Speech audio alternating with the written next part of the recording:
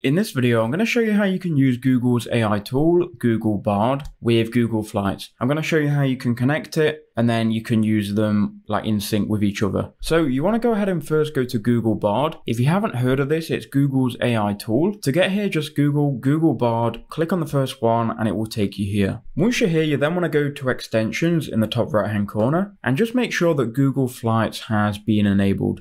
So just connect Google Flights, so you just want to turn it on. Google has all of your information anyway on your Google account, so that's why these can be linked. Now you want to go to New Chat, and here you can ask a prompt if you've got a very specific prompt. Now if you're not sure of what prompt to use, go to Extensions, go to Google Flights, and you can see here you've got some examples. So pack accordingly, comparison shop, and plan a visit. So say we want to book a flight and know what to pack. So we'll click on pack accordingly, and it's going to give us this template here. Find flights to Miami for New Year's. What's the usual temperature there? So maybe I want to say here, find flights to Miami from London for New Year's. What's the usual temperature then? What do I need to pack? Now what's going to happen, because we've got Google Flights connected to Google Bard, we're going to get all of that information in an easy to digest way here. So once it loads, I'll show you. So you can see it's connecting to Google Flights. And here you can see I've found a few flight trips from London, departing on the 30th of December and returning on January 1st. These are the flights and how long they'll take, and also the cost.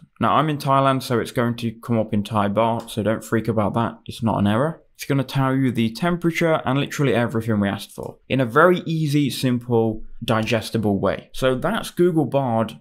That's how you can use it with Google Flights. I hope that video is useful. You can also click on these individual flights and go ahead and book them, and it will take you straight to Google Flights. Hope that helped. Let me know in the comment section below what you think.